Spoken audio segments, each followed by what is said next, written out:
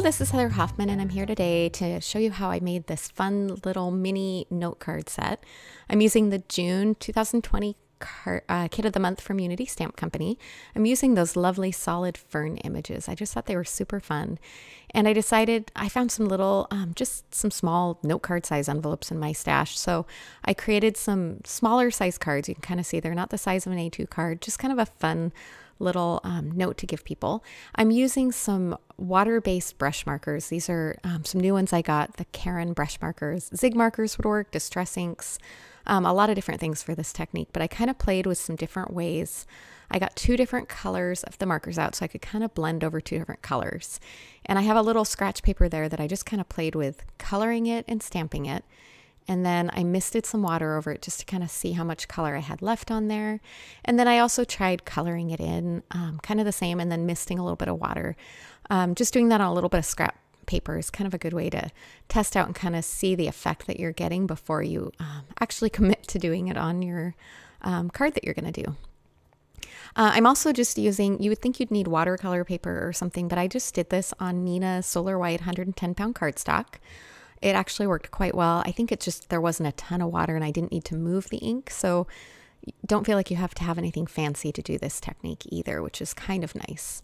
So I'm kind of just coloring, stamping, misting with water, just kind of playing. It's kind of a fun mixed media effect that just kind of gives you some different options a little bit. Blending between the colors, doing some with water, some without. Just kind of getting a fun variation of color on there. So I started off with that one for an image, then I switched over to a different one, and then I'm going to do kind of non-traditional colors on this one. I did some kind of aqua colors, and same thing, I just colored some, misted some with water, blended a little bit of color together, and I kind of found that if I went, put the lighter color on, and then added the darker kind of along the center and then blended back over, it kind of helped soften that edge a little bit. And these, because they're water-based, you're not going to contaminate and ruin them. So you can totally, these particular ones actually come with directions for touching the tips together to create a blend when you're coloring. So I really wasn't worried about getting one ink color on the other one. So again, I did my little practice on some of my scrap paper there. Then I also even tried just coloring on there a little bit. I don't know if you saw that. I colored on, kind of soften it out with my finger a bit before I misted with water. So I kind of got a little bit of a moderately softer effect.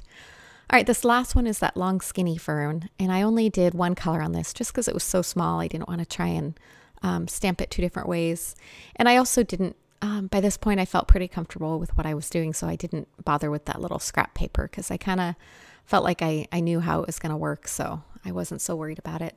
I think the small size of this image, I didn't find I had as much luck misting and getting a second stamp. It might have even been the color of the ink. I'm not quite sure on there, but I just kind of played with it. Again, trying to get some soft blending. And I also took this one and came down from the top instead of the bottom. Not that you couldn't rotate and turn them around, but there's just something nice about doing it the direction that you can kind of see how it's going to stamp and come down when you finish. All right, so I let all of these dry slightly. Not that it takes very long. Actually, the first one was pretty close to dry by now. And I tried to clean my fingers off a little because I was afraid that ink would smudge off on my white backgrounds.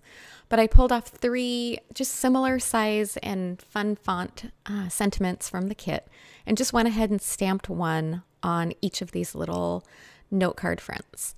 The size of my note cards, I believe I ended up with about 3 1/4 by 4 3/4 is the size of these little note cards. So I trimmed these front panels just a 1/4 inch smaller on each side so that I gave a little bit of a matted effect when I adhered them on. So I added my sentiments, and before I adhered them onto my little card bases that I created, I decided to add a little bit of gold splatter as well using my Starry Colors palette. And it's one of my favorite ways to add gold splatter. I just add some water into it with a little brush, kind of stir it up until I've got a good little bit of gold splatter. And then I could set all of these in my box all at once and just kind of add that splatter. You could do them one at a time if you want to have a little more control over it, but I just wanted enough to kind of accentuate that watercolor effect as I put it on there.